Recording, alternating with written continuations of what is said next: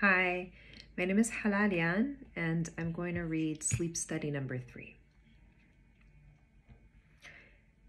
It's not night that's the problem, it's war. The cat on the neighbor's rooftop waits to be rattled with sound.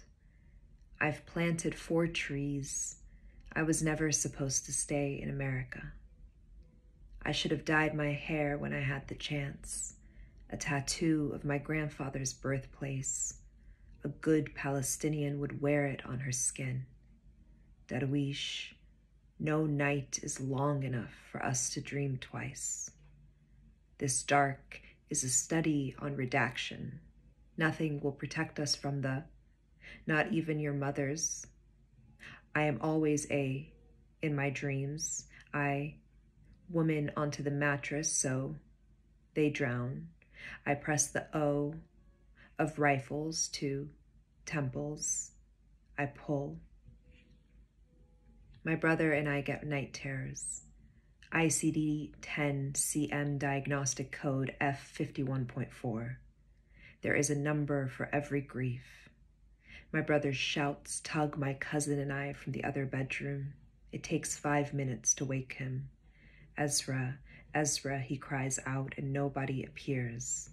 I am selfish and want Beirut gone now that I'm done with it, like a Lego boat.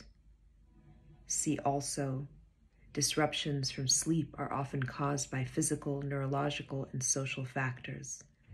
I used to walk the college campus until dawn, the trees dancing for me, the exhaustion pulling hallucinations from my frontal lobe. A decade later, the windows of Manhattan pulsed with bad lights and faces, a nightmare of waking. See also, I run to the living room half asleep, clutching my throat.